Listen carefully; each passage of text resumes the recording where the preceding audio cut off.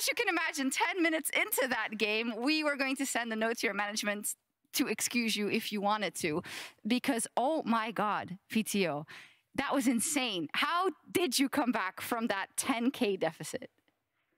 How did we come back? I have no idea. I mean, this game was crazy.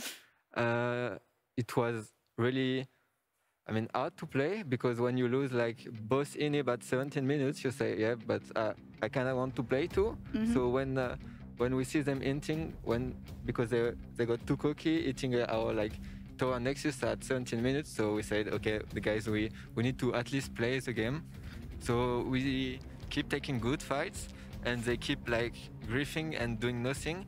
You could see that they were a bit stressed during game, I think, because like for 15 minutes they didn't do anything, and because we had like so many, I mean, we had 2 inhib downs, we had so many XP and golds advantage, and with our comp we were kind of outscaling anyway, so we couldn't lose the game, I felt like, at one point. Look at, oh, it's gone, but it's going to come back. Oh, there it is. The goal difference over time, that is nuts. Obviously, you can't really know exactly how far you're behind, but is it true what Braxa says, that because of if you were so far behind and you managed to hang on and then you win like skirmish after skirmish after skirmish, do you just begin to feel like you are in control, even though technically you might not be?